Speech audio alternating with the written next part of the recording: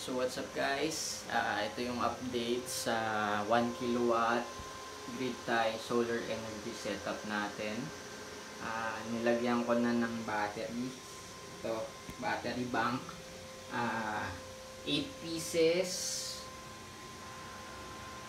3.2 volts, 105 Ah. So connected in series, that's 24 volts, 105 Ah. Total niya is 2.5 kilowatts. So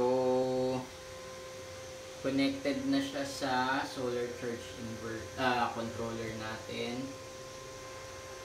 Ngayon ang nangyayari na is si solar panels, ito solar panels natin, nakakonect na siya dito sa solar charge controller natin. Tapos si solar charge controller, sina-charge niya tong battery natin. Nilagyan ko din ng BMS tong battery natin para ano siya, balance yung mga voltage ng battery. So this is 8S100 amp BMS or battery management system. So habang china-charge ni solar charge controller yung battery natin, si battery nagpro-provide ng power dito kay inverter. Ito na ngayon yung connection niya from battery. Meron din sariling circuit breaker yon. Tapos si inverter naman nagpro-provide ng power sa ano natin, sa buong bahay. So 200 watts lang, naka-set siya na mag-supply ng 200 watts gamit yung battery natin. So i-check ko kung kaya ng battery mag-supply ng 200 watts pag wala ng araw. Titingnan natin.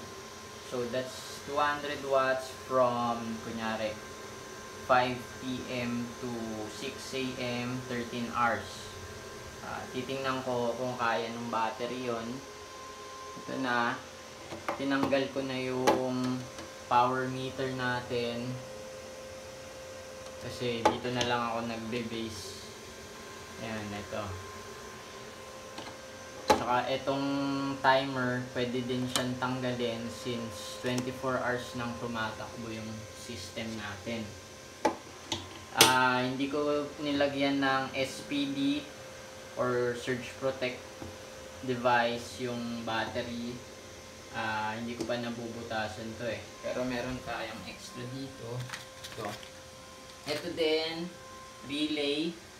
Ang plan ko is, yan, ikakabit ko siya. This is 3 to 32 volts. Ikakabit ko siya dito sa load ng battery. Kasi ito may sarili na tong low voltage disconnect. Meaning pag nag low voltage na, ito yung low voltage natin eh. Saan na ba? Ayan. Low voltage is ito. And ito ba? Tama. 12 volts times to 24 volts. And ito pala. So 22.4 volts ang low voltage.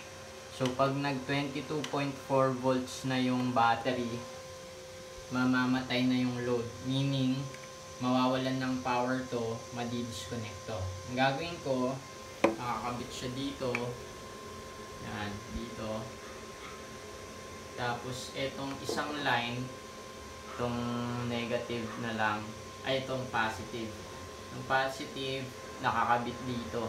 Para pag nag low voltage, mamamatay, madi-disconnect, hindi nagagana to. Mawawalan na ng power source to. So, si battery, steady na lang siya. Hindi na siya magdi-discharge tuloy-tuloy. So, there, from solar panels to solar charge controller, charge si battery magpo-provide ng power kay grid tie inverter. Si grid tie inverter i-distribute sa buong bahay yung 200 watts. So currently ito yung voltage na kukuha natin kay solar panels, 32, 34, 35 maas. Tapos nagpapasok siya ng 1.26 amps sa battery. Sina-charge niya yung battery using 1.20. Ayan, 25 amps. Ito yung battery percentage natin, 83, 82. Kaya nagbabago kasi nagcha-charge tsaka ginagamit ni inverter. So naglalaro lang sa 82, 83. 26 volts yung battery natin ngayon. So yun sa load. Ito, total na napasok na ni solar panel sa battery is 92 amp hours. Ito yung temperature. So pag pinindot ko to, mag-on. Yun. Ibig sabihin, may power to. Yung load. Dito ko ikakabit to. Itong relay. Para pag naka-on, on din to, connected to. So pag nag-low voltage, mamamatay to, madi-disconnect to, hindi gagana si grid tie inverter. Wala pa kasi kung wire na pwede dito so hindi ko pa makabit.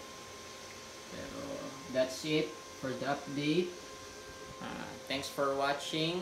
Please like and subscribe and follow me for more updates. Bye.